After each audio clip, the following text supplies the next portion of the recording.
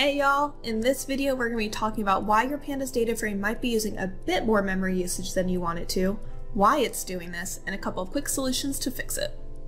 Alright, so I want to start with a baseline so we can see just how much memory you might be wasting in your data frame.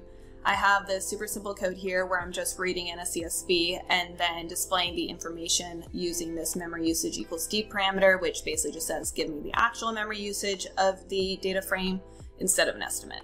So if we take a look at the output, we can see that this data frame has 14 columns. We can see the different dtypes or data types of each column.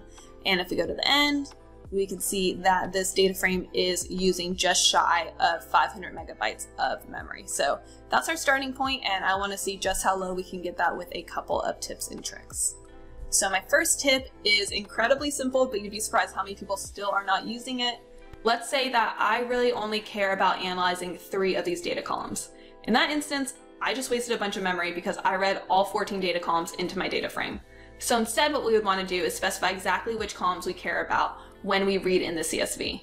We can do that using this usecols parameter in the read CSV method. In this case, I am specifying item type, order priority, and units sold as the columns I'm going to read in, and I'm not going to read any other columns in because I don't want any unnecessary memory usage for data that I don't care about. So if we take a look at this output, we can see that we shrunk the memory usage from 500 megabytes to 125 megabytes. So that's pretty intuitive, right? This isn't really a complicated concept that I'm reading in about 1/5 of the columns, and as a result, I have about 1/5 of the memory usage. But it's so simple and so quick that I had to mention it because it's such an easy way to just cut down on memory right off the bat. So y'all should be using this any chance you can get. My next tip is a little bit more in depth and requires some knowledge of your data set. So let's take a little bit deeper look at this dtype information. How does Pandas even figure out what the data type of your column is? Well, basically, when you call the read CSV method, Pandas will read each column in its entirety to figure out what sort of data is in there. And this can be pretty costly because essentially Pandas has to consume a data set's entire memory just to figure out what that data type could be. Now, the way to alleviate this is to pass in the dtype parameter in the read CSV method. And this will specify exactly what those data types are, so that way Pandas won't waste a bunch of memory trying to figure it out. So to see this in action, let's take a look at the data viewer for the df usecols. If we take a look at this first column, the item type, this really is just a bunch of strings. We don't really know all the different types they could be, so a string object is really the most appropriate data type. The second column, the order priority, might also look like a bunch of variable strings to you right off the bat. But I know that my order priority only ever takes the form of H, M, or L for high, medium, or low priority. So there's really a finite set of values that this column can have. As such, that makes it the perfect candidate for the category data type. And the category data type takes up a bunch less memory than the string data type. So we want to use that at any time possible. Now my last column is units sold.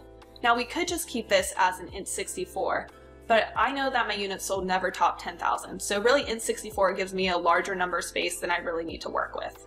An int16 data type will really do the job to making sure that we have enough memory to accommodate for the type of data we're expecting here. So now if I go into the notebook, we can see what that dtype parameter looks like in action. I have the same call where I'm still using the usecols, but now I have the addition of this dtype parameter where I'm setting the item type as a string type, order priority as category, and units sold as int16. So now if we run this, let's see how much we have compressed from 125 megabytes. So if we take a look at this, we actually cut it down basically in half to 65 megabytes, which is awesome because by just using 2 quick column tricks, we went from 500 megabytes to 125 megabytes to 65 megabytes. And just in that last step from going to something as simple as a string to a category data type and int64 to int16, we cut our usage in half. So use these tips to stop wasting so much memory in your data frames. There you have it. It's really not too difficult to start reducing your Pandas data frame memory usage. We looked at how something as simple as specifying exactly which columns you want to import and then their corresponding data types can significantly reduce the amount of memory used. And these were just a couple of quick steps that you can start to take. So tell us, what tricks do you use to help cut back on this memory usage? Let us know in the comments. But wait, if you liked this video, then do us a favor and actually hit that like button. While you're at it, might as well subscribe too. We post a lot of other great content about Python, Jupyter notebooks, and all things VS Code. Happy coding!